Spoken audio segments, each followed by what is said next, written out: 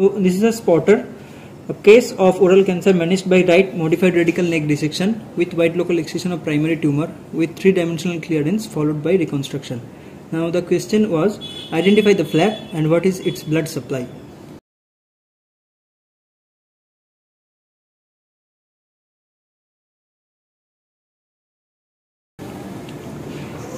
Well, I think most of you got that answer correct, and it is a deltopectoral flap. Some of you wrote PMMC, which is wrong because PMMC would be much lateral. PMMC, yes, is based on pectoral branch of the thoracoacromial artery, which is the branch of the second part of axillary artery, the other one being lateral thoracic. So you should not do that mistake. Axillary artery we are not discussing here, so I'll cover both the flaps in this answer.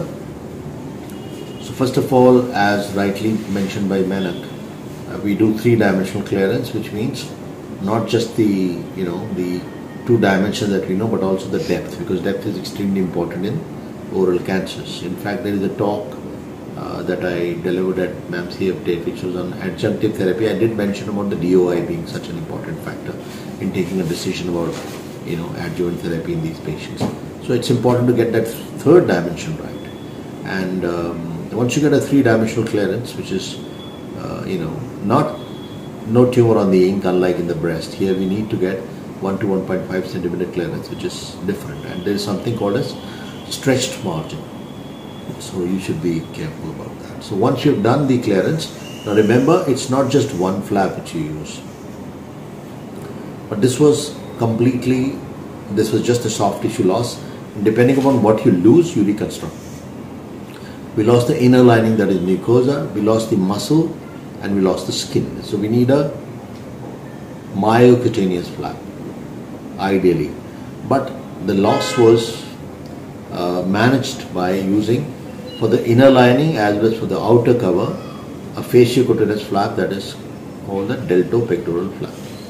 Now the deltopectoral flap is based on the perforators of internal membrane, usually 2nd, 3rd, 4th, but sometimes you can include the first one also.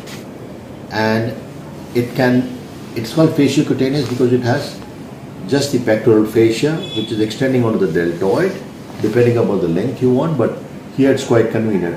Let me tell you, it's not a flap that we fancy or prefer in most situations because it keeps the head attached. I would have used a forehead flap, but it wasn't a very clear scalp, and I didn't like the idea of bringing it down from here. So the deltopectoral flap is a fasciocutaneous axial flap. Each term is important. Axial means with a known blood supply, and the blood supply here are perforators of the internal memory artery, usually 2nd, 3rd, 4th, but can be 1st, 2nd, 3rd, 4th. Okay, and you must keep an idea of these flaps that are axial. Axial means a known blood supply. Broader base, narrow here, so you know that you're not likely to miss out. I mean, you suffer on account of the blood supply. So that's the second thing.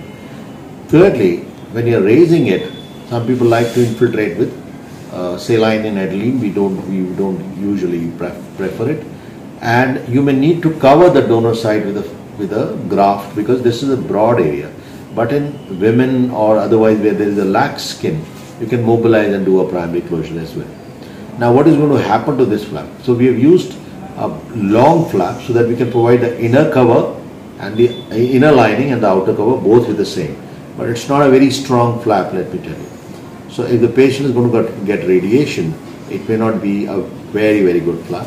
Therefore, the traditional workhorse is PMMC flap for the inner lining, which we pick up based on the thoracoacromial, second branch of the axillary artery, that is thoracoacromial artery, which gives our pectoral branch that you would see in some of our videos, surgical videos of modified radical mastectomy, or even PMMC video would be there. So we can flip it up, and the inner lining is made by the skin that was outside, and the outer is by DP. But here we could manage to use just one flap to cover it up, which has its advantages naturally.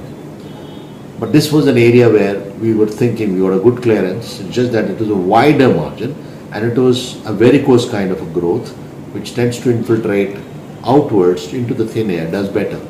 And we could get away by doing a modified neck dissection because We suspected one node to be positive, otherwise the neck appeared all right. Now, when do we disconnect it? The answer is patient is going in for a radiation very soon. After radiation and based on the histopathology, it's important because if the, we are happy with the histopathology report, that is the margins are clear, the DOI is, within that range. We know that less than 5, more than 5 to between 5 to 10, and more than 10 to 15, and more than 15, T1, T2, T3, and of course T4 is the locally aggressive, locally advanced, which is involved the contiguous structures, whether it's bone or a floor of the mouth or tongue, etc.